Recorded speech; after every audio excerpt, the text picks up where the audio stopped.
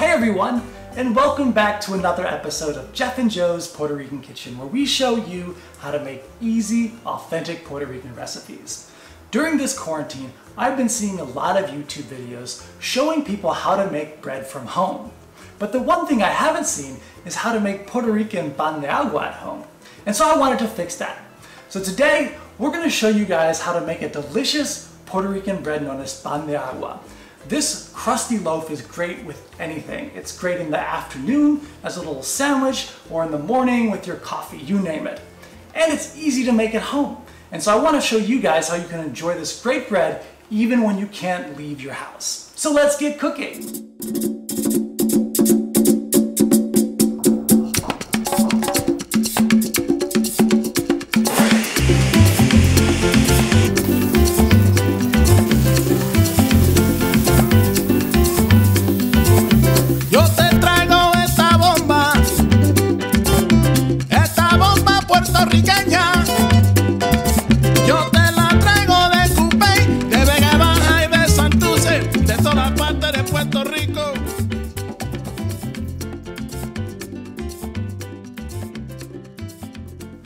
Here are the ingredients for today's recipe. Really basic. We have some flour, just all-purpose flour. I have about 5 cups in here, but the measurements don't need to be too accurate because you need to see just how much water it absorbs to determine how much we use. And I'll explain as we go along. Next we have some water.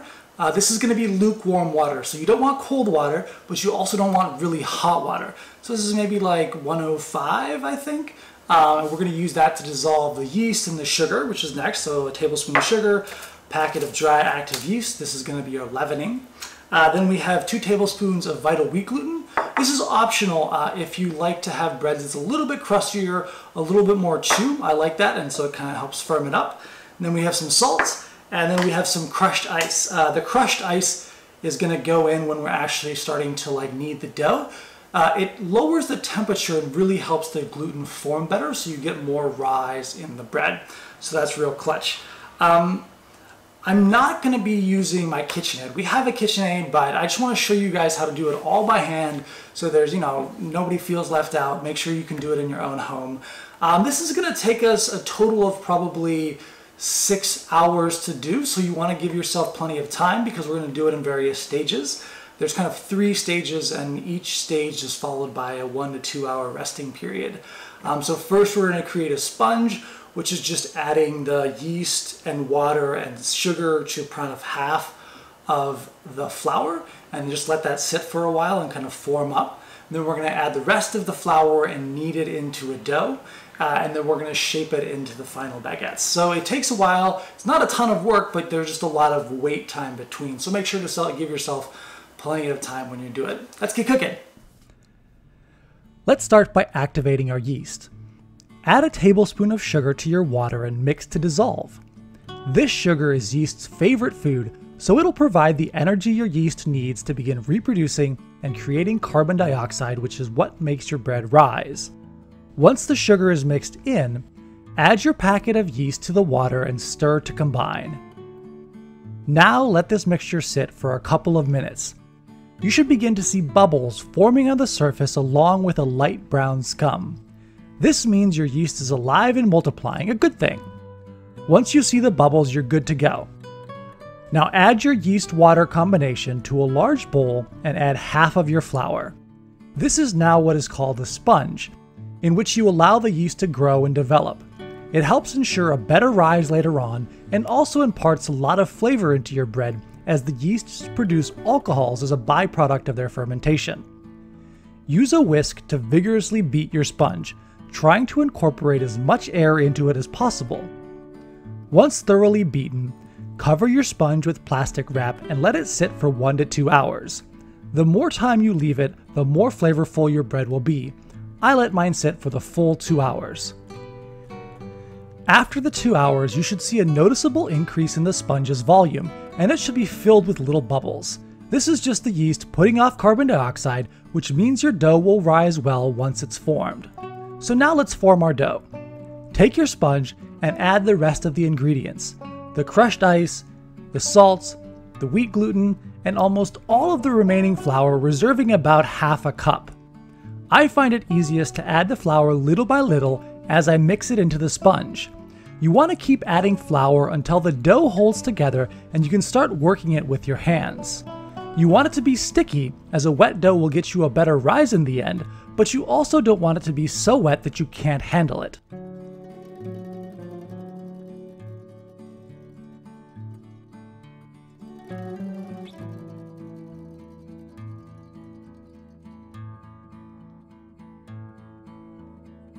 Once you've formed a dough, flour a clean working surface and turn your dough out onto it.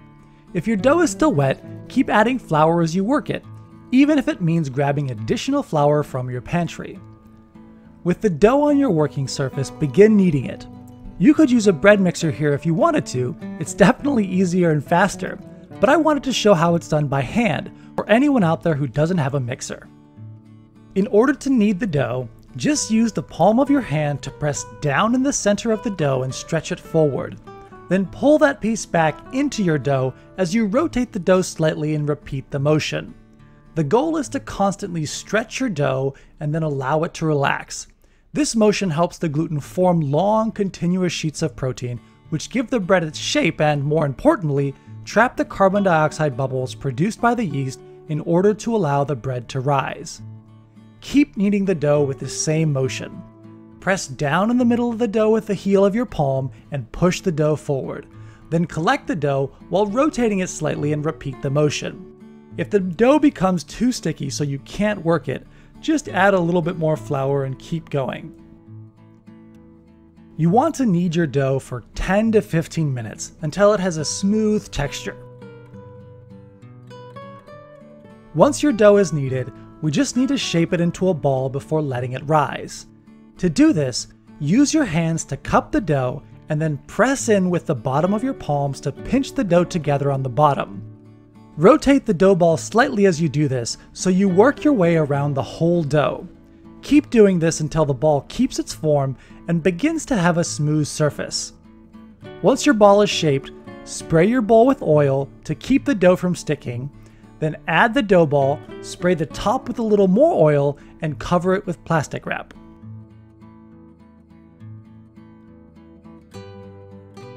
Now we're going to let this rise for 2 hours. The dough should more than double in volume.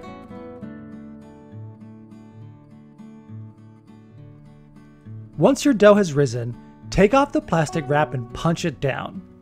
Basically what you're doing here is making sure that the yeast is evenly distributed. Because of the ball shape of your dough, a lot of the yeast is concentrated on the inside. So what you want to do is basically flip your dough inside out. To do this, reach down the back of your bowl and pull the bottom up and over the top of your dough. Now do this again in the front and sides and finish by punching down the dough in the middle. With your dough punched down, you're ready to shape it. Start by dividing your dough. I'm going to be using the dough to make 2 large baguette-shaped loaves, so I divided the dough in half. I like to use my hands to squeeze the dough apart rather than using a knife. I think that cutting your dough just results in more gas escaping and making it rise less. Now begin shaping your 2 pieces into balls. This is basically the same as we did before.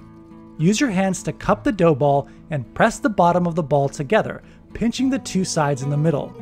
Keep rotating your ball slightly as you pinch the bottom to ensure an even ball.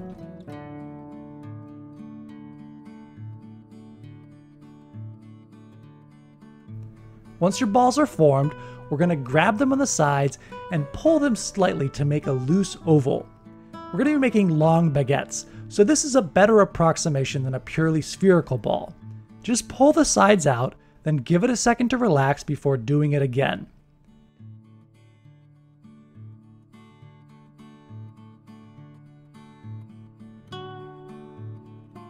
Once you've done this, cover your 2 ovals with plastic, spraying them with oil to prevent the plastic from sticking. Then let them rest for 15 minutes to allow the dough to relax. This makes the shaping a lot easier. Once rested, let's form our baguettes. To do this, take your hands and place your thumbs behind the oval while your fingers are in front. Then use your index finger to push the middle of the dough down and then pull the back and front together with your fingers and thumbs. As the dough comes together on the top of the oval, pinch it together firmly. You want to make sure the two sides seal together, so make sure it's a firm pinch. Do this along the entire length of the oval, tucking in the ends. Then give your loaf a couple rolls before repeating the process. Push the dough down in the middle, then pull the front and back together, pinching them at the top.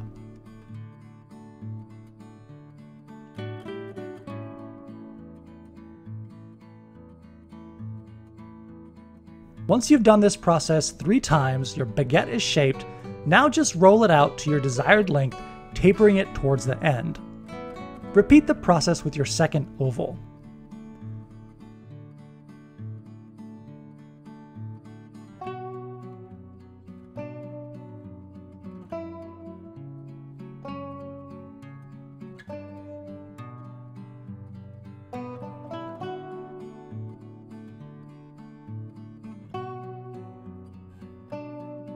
Once your baguettes are shaped, cover a baking sheet with parchment paper.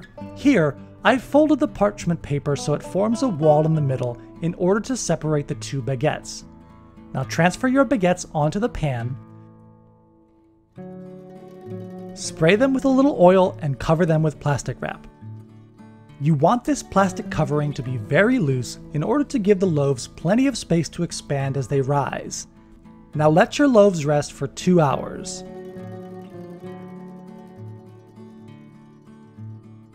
Once your loaves are almost done resting, turn your oven on to 450 degrees Fahrenheit and add a small metal tray to the bottom of your oven.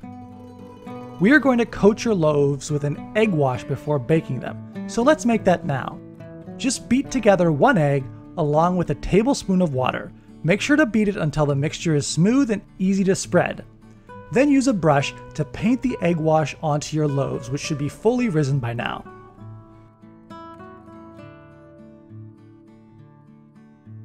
Once you've put your egg wash on your loaves, you have the option of scoring your bread before baking it.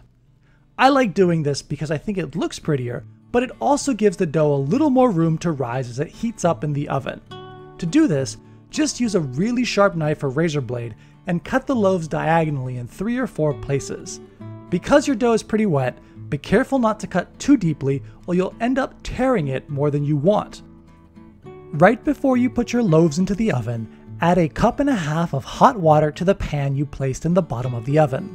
Then add your loaves and quickly close the door. You want to add this water in order to keep the oven moist during the first 10 to 15 minutes of the bake. This moisture keeps the bread surface soft, allowing it to grow in volume in the oven, something known as oven spring. Now bake your bread for about 25 minutes. After the 25 minutes, take a spray bottle filled with pure water and use it to spray your loaves. This additional water helps to create a crust on the top of your bread. Depending on how crusty you want your bread, you can do this 2 or 3 times every couple of minutes. After spritzing your bread with water, bake it an additional 5 to 10 minutes until it's golden brown and sounds hollow when you knock on it.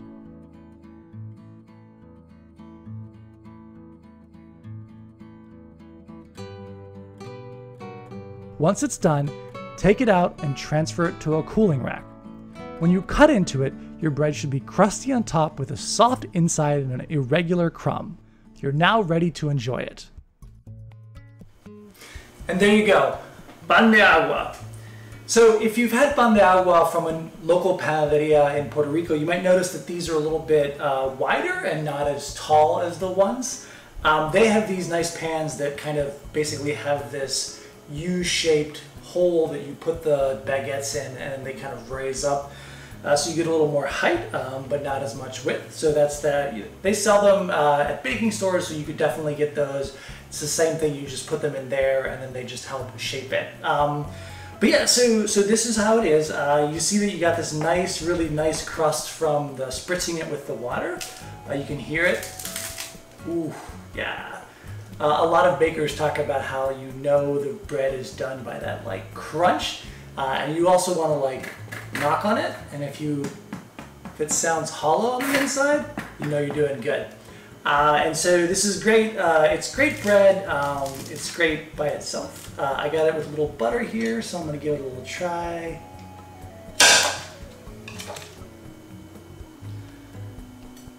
Maybe we need to melt that butter a little bit more.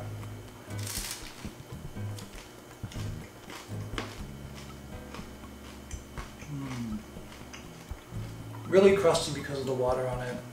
Tastes great. Like I said, it's great for sandwiches. It's really great in hot chocolate. That's a super traditional way to do it. Cold winter night, little hot chocolate, little bread, little butter.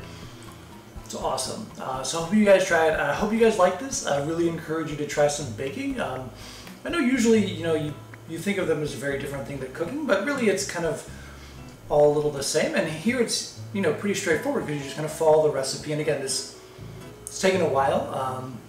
It's taking most of the afternoon, but it hasn't been a ton of work, just a lot of waiting for everything to rise. So I hope you guys liked it and give it a shot and let us know how it goes in the comments below. I hope you liked the video.